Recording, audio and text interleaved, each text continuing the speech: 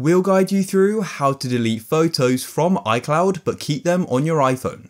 If you find this guide useful, then please consider subscribing and liking the video. First of all, you'll need to go and open up your settings. So close out of photos and open up your settings and scroll to the top and click on your name to get your Apple ID and iCloud settings.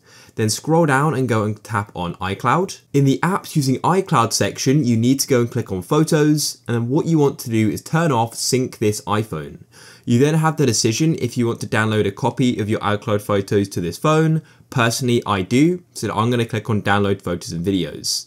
The download process will then begin. And so what you should do is wait till this status says synced, because this then means that everything has been downloaded or uploaded to and from iCloud. Come back to the Photos app and go into your recents. And what you need to do is scroll right down and you can then go and see the current sort of progress. And as you can see, mine is currently last synced 2 minutes ago.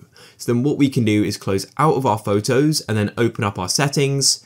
And then you can go and turn off the sync this iPhone again, and it's now going to stop the connection between your iPhone and iCloud photos. You've now stopped syncing your photos with iCloud, and so what we can now do is go and delete them from iCloud but keep them on our phone.